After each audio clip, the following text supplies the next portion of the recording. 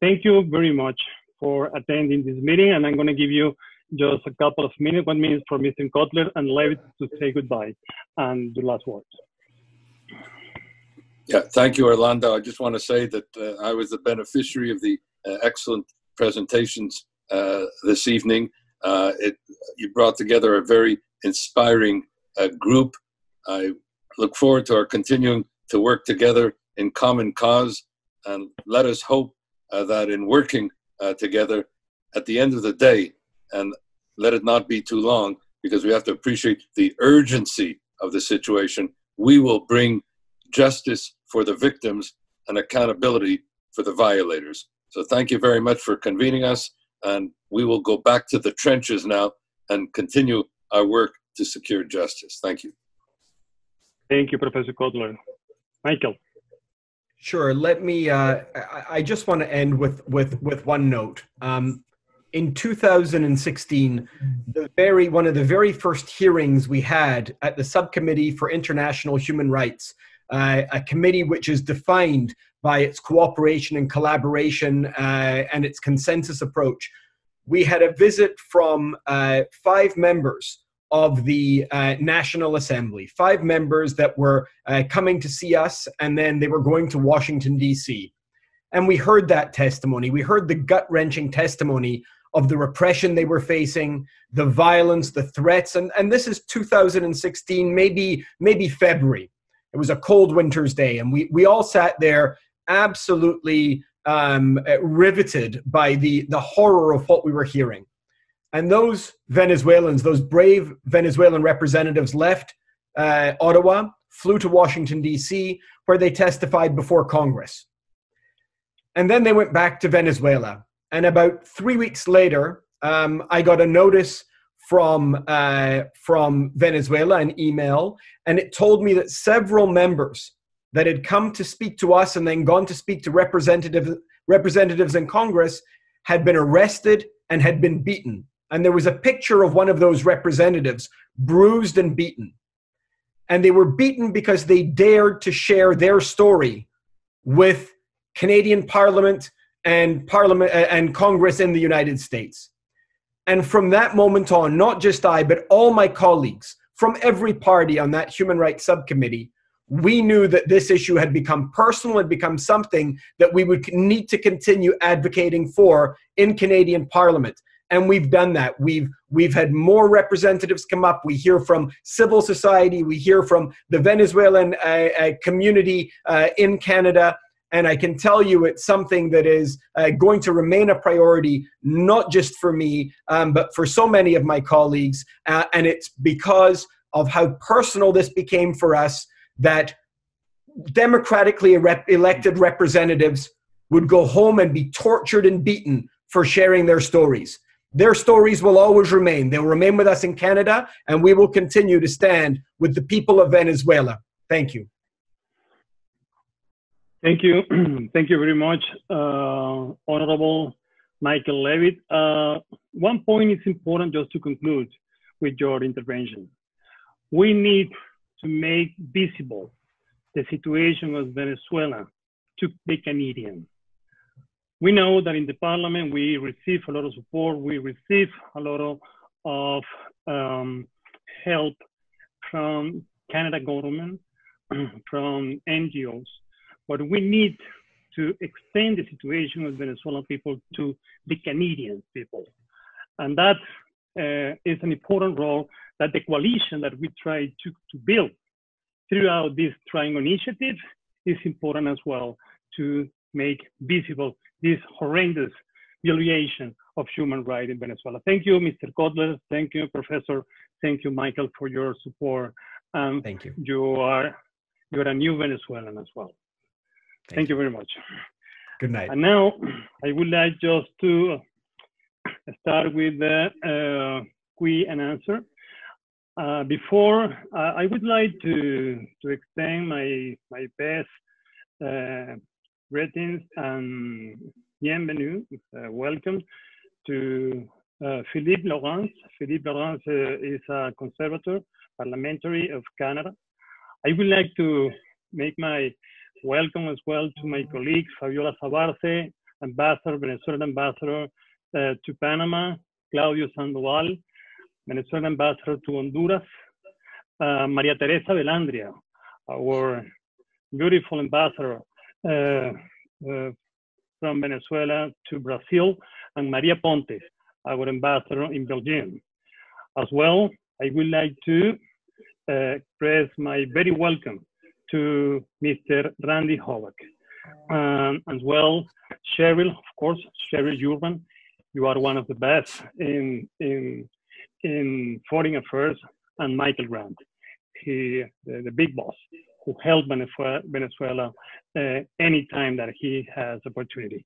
Now, I would like to invite you, and of course, excuse me, the wonderful representation of the diplomatic representation of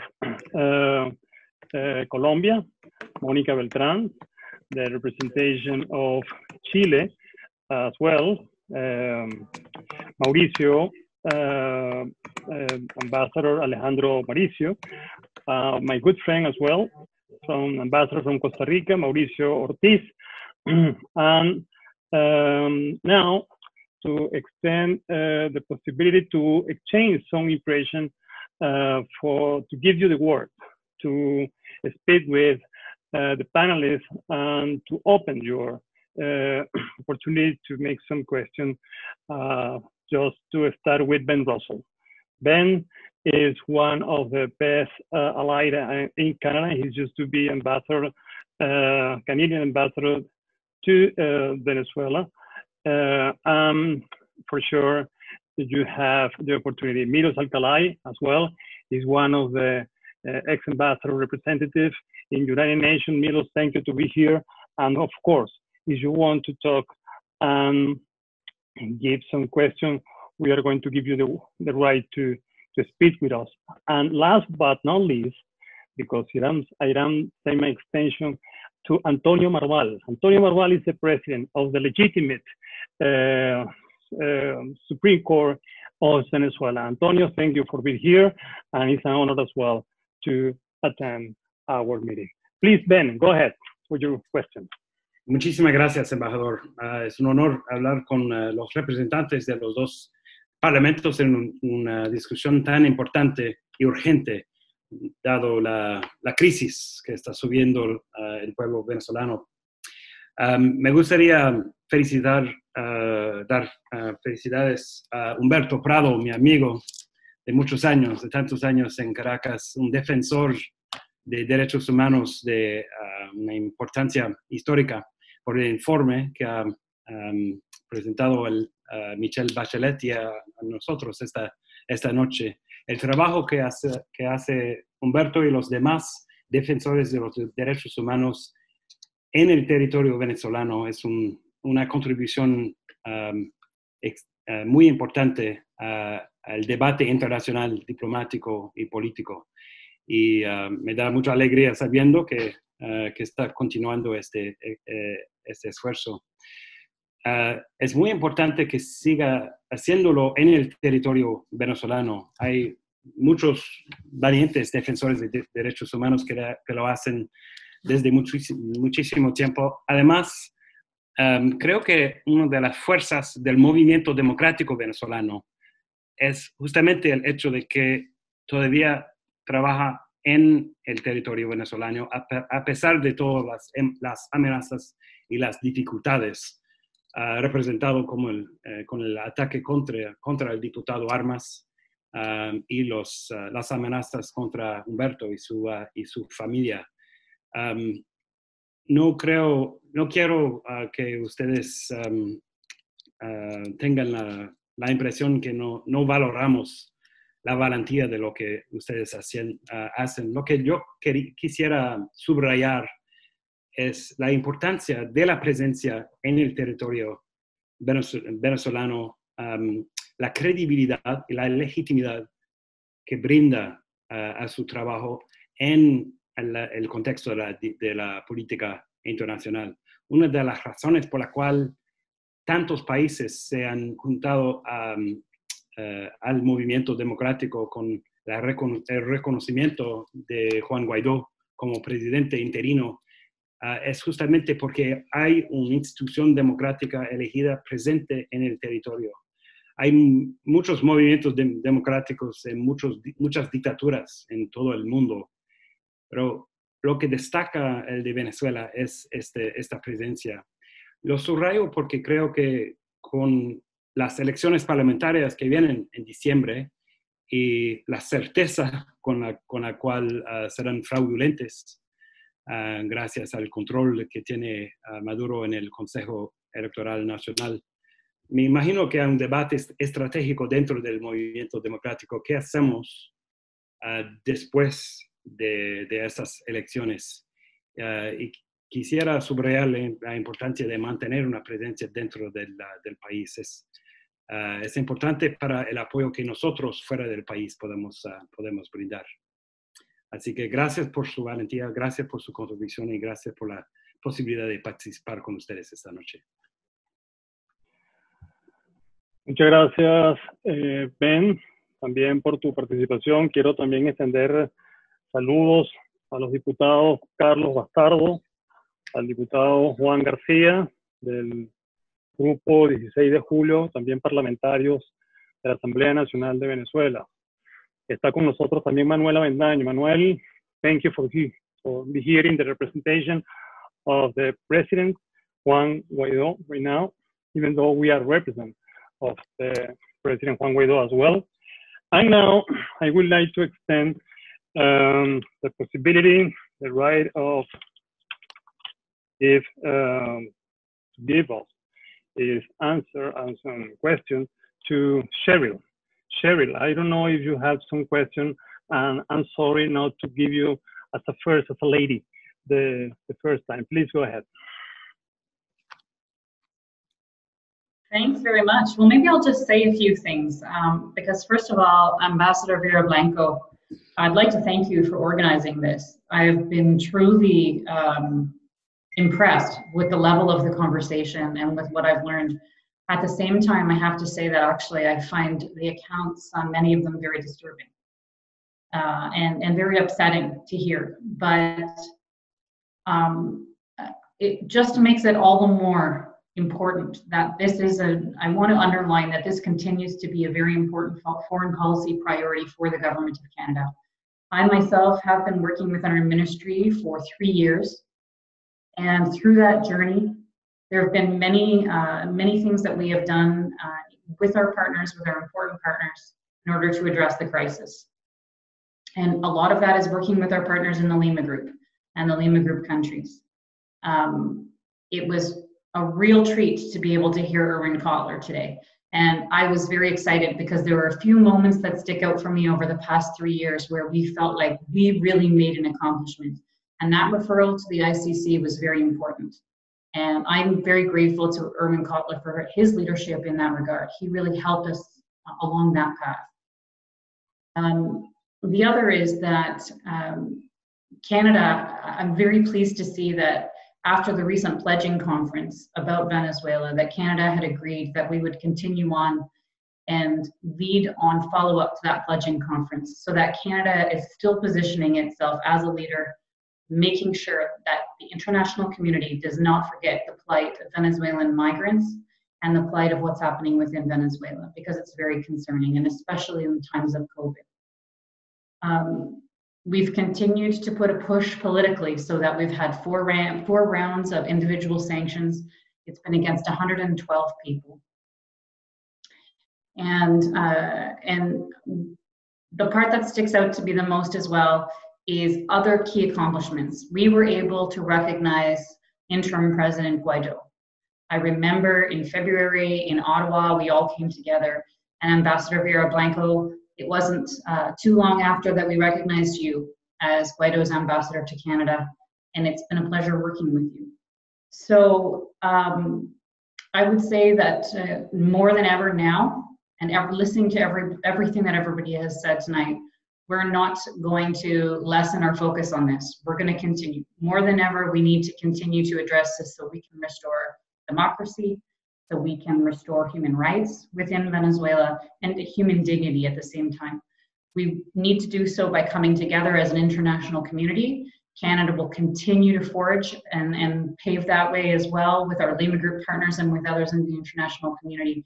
And I really appreciate the opportunity to just say a couple of words, because I wanted to express how important this is to the government of Canada and how much it will continue to be very important to us. So thank you very much, all of you. And I'd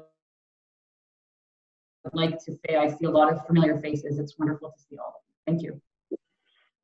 Thank you very much, Cheryl. I appreciate it. And now I would like to give the word to Mr. Lawrence. He's an MP, conservative, and he has to go. So please go ahead, Mr. Lawrence. Go ahead. Thank you. Thank you very much. And I'd echo a lot of the words of my colleagues who are a part of a different party, but I can say that we are all united in the cause of Venezuela.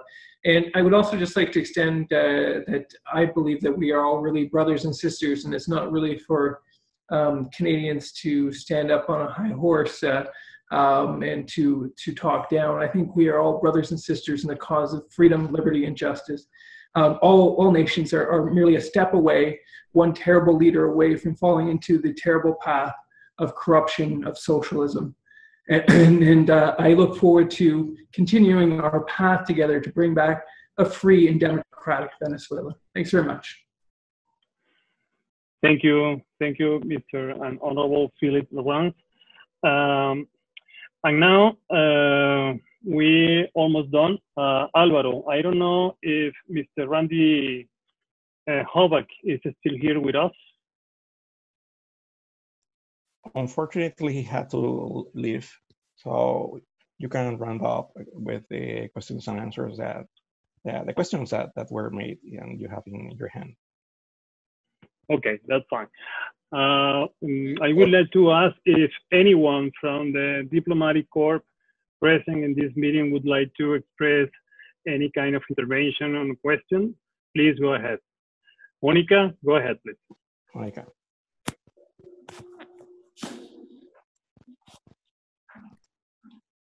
Thank you very much. I also had some troubles with the mic. No, thank you very much, His Excellency Viera Blanco and the honorable parliamentarians for this invitation. For us, all the subjects related to Venezuela and the people of Venezuela are of the highest importance because we are talking about our brothers and sisters. So we need to keep on working together for the return to democracy and freedom. Exactly 20 years ago, I was posted for the first time. My first diplomatic posting was in Venezuela. I had the honor to be in your beautiful country in Puerto Ordaz. After that, I was the consul in Barquisimeto and then in Barinas. And people of Venezuela was already fighting for freedom. So on a personal level, this topic is absolutely close to my heart. I just wanted to mention that Colombia will continue to support the 4 pillars promoted by President Juan Guaido: an end to usurpation, the transitional government with broad and democratic participation, the activation of a reconstruction plan, and the calling of free elections.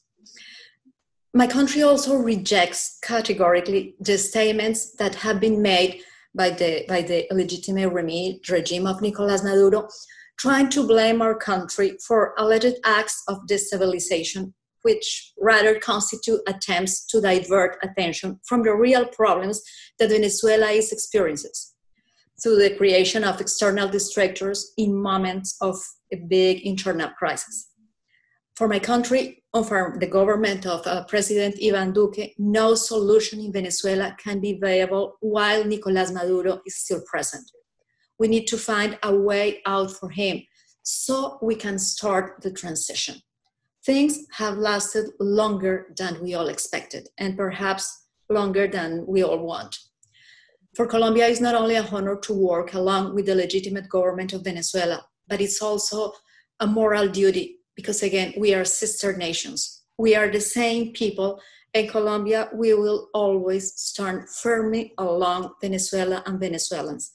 So, His Excellency, thank you for having us here today, and please always count with your sisters and brothers in Colombia. Thank you, Monica. You know that you touch a little bit my heart because I have to say thank you for Colombia as well. In the last few months, the residents, the Colombian residents in Ottawa, has been my resident as well. So thank you very much for your warm support. Now, I just want to extend another welcome to a legend. He's a legend. The name is Walter Marquez. He's a eternal fighter from Venezuela. Dear Walter, thank you to be here tonight with us. He's one of our very big fighter in the International Criminal Court. And Milos, this room is prohibited to smoke, please. So, but in any case, now is an exception. Go ahead with your question and reflection, please.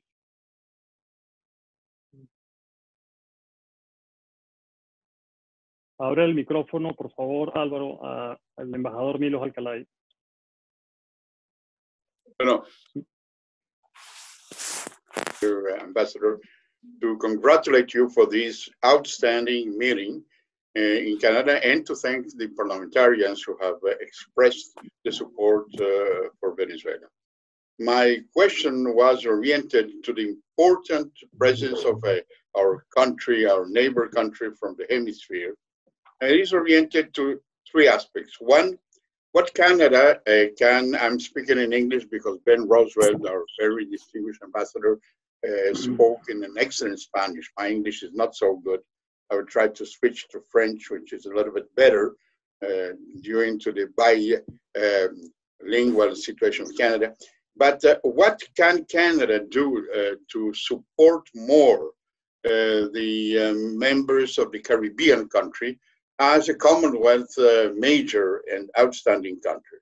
And speaking of the Commonwealth, the presence of Canada in other countries where Canada is very, very strong, like in Africa, especially in Africa, and also in other regions, would have a bigger impact of the 60 countries that already are supporting us. That is the first. The second question to Canada will be of how can we prevent a very dangerous situation that we're having, not only for Venezuela, but for all the hemisphere with the presence of Iran, the terrorist movement. The Treaty of Reciprocal Assistance, TIAR, Tratado Interamericano de Asistencia Recíproca, has monitored four important issues. We have spoken one of them, the human rights, which is very important, but also the question of terrorism, the question of narco traffic, and the question of corruption. So I think that the characterization of the regime today in Venezuela is not only, of course, priority for the human rights, but we have to see how, together with Canada, we can stop this very dangerous situation for the hemisphere itself. And I think that, and finally, the presence of Canada, both in the United Nations, but also in the Organization of American States, which has already been very important, the support of OAS. But I think that we can, with countries, I was very happy to hear the representative of Colombia, who has been very clear in the vision, and the representative of Brazil. We have Ambassador Benandria, who is doing a very good work in Brazil. And this would be very important to have the support of the General Secretary, which have been of outstanding courage in the identifications of the situation of Latin America and of Venezuela. And the continuous support of Canada that we have received in the past will be more important, and especially with the other neighbor of Canada. I think that the United States is playing a very important role in Venezuela, and the action, of course, with the differences between Canada and the United States, but I think that in this moment, a very strong hemispheric position, Canada can play a substantial role. Merci pour votre attention et merci pour l'appui que le Canada a toujours donné à notre pays. Merci, Ambassador Orlando. Thank you very much, Milos. I have to say thank you, Milos, especially as well, because Milos has been some kind of my special advisor since the first day that I became an ambassador. So Cheryl, many aspects that I just contain myself in order to be prudent and everything is because Milos say, Orlando, keep quiet, please, and acting as a diplomatic, okay? So thank you, Milos, which is one of my mentors. But now I would like to extend the word to Cheryl to answer Milos Alcalay, Ambassador Milos Alcalay, about his reflection. Go ahead. Abre el micrófono, por favor, Álvaro, a Cheryl.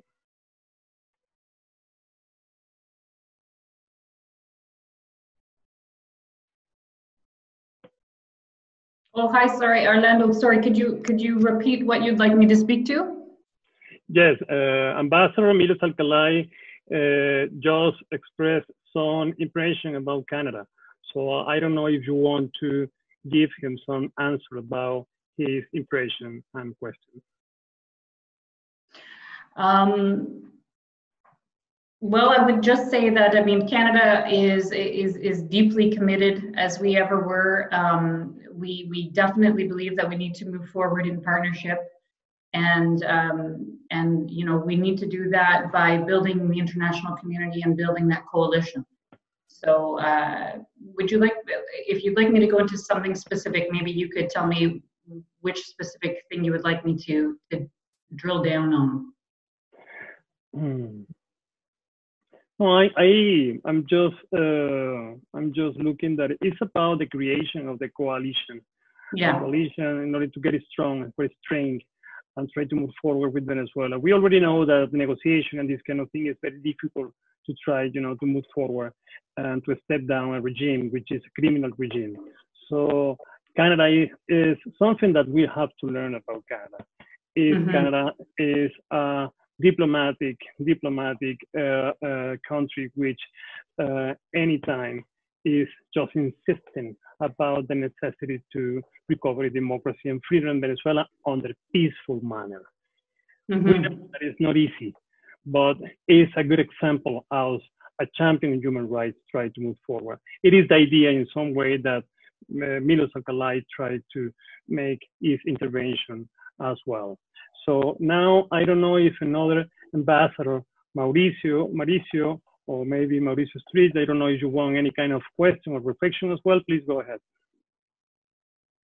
Thank you so much. Merci beaucoup, Orlando. Thank you for inviting me to participate in this important activity. As you know, and everybody knows, Chile has been absolutely supporting Venezuela, and we will continue on that path. I think we are all aware that the situation is in our countries, unfortunately, have been forced to internal affairs due to the COVID-19. So we hope that we can go through that big problem and we don't lose the pressure on the regime. Chile continues, and we will continue working on the Lima Group. So you can be sure, Orlando, and the Venezuelan people, that we are absolutely committed to the recovery of democracy in Venezuela. Thank you once again for inviting us, and we will continue supporting your country and your people. Thank you very much, Alejandro. I have to add that Alejandro is one of the ambassadors here in Ottawa that always has been willing to have a meeting with the Lima Group in order to push harder and in order to put the agenda setting in relation with Venezuela. I would like to extend as well my welcome and my gratitude to the commissioner for the asset recovery of Javier Troconis, who is with us tonight here in the meeting as well. I don't want to maybe to say goodbye before, just to extend the last word to Ambassador, maybe still here, Mauricio Ortiz. Mauricio, if you are here, I would love to hear you, because Mauricio, the ambassador from Costa Rica, is one of the ambassadors as well who give me a lot of support in Ottawa and a lot of solidarity with the Venezuelan cause of recovery of freedom and democracy. Mauricio is here, please go ahead.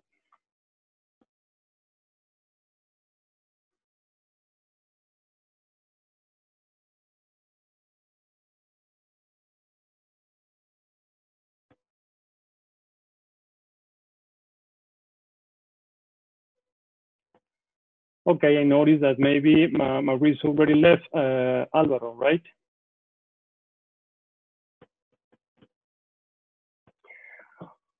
Okay, so we are almost done. I'm just would like to express our expression of thankful and gratitude for all of you to come with us and to share this important meeting tonight. As I'm saying in the beginning of this meeting, unfortunately, it's not a precedent situation like this in Latin America and in Venezuela. The situation of devastation in Venezuela, the situation of violence, the situation of violence of human rights is a non-precedent situation. People in Venezuela is suffering. Our children, they are suffering. Our women, our people. People is dying in Venezuela with COVID-19. The regime is using the COVID-19 as a political instrument. The regime is using the COVID-19 to retain our people who is trying to return to Venezuela and manipulate the situation. The regime is looking to make an election, an assembly election in December, looking for just stem down our representation in the assembly under illegal manner. The regime is just a representation of a criminal organization that just kidnapped in Venezuela. And there is a non-precedent case in the history of Latin America. So we have to keep together. We have to promote the coalition in order to save Venezuelan people. We have to promote all the coalition, all the alliance that we could make in order to asking for universal justice. Justice is freedom. Justice is the representation of peace. We will not have peace without justice.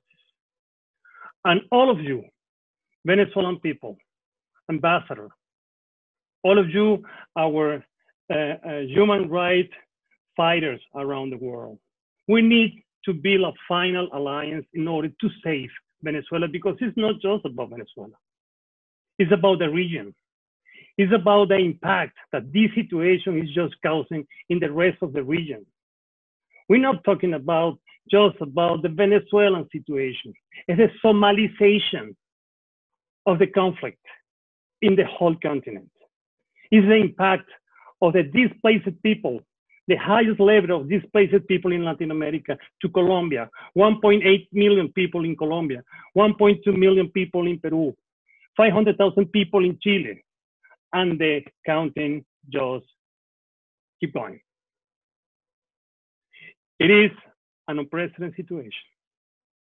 We need to keep together in order to push the international justice, the international criminal justice, to make an official investigation, a formal investigation against the regime. That could represent a total change of the table of the Venezuelan situation. We are not to be afraid about R2P, responsibility to protect. It's a non-precedent situation.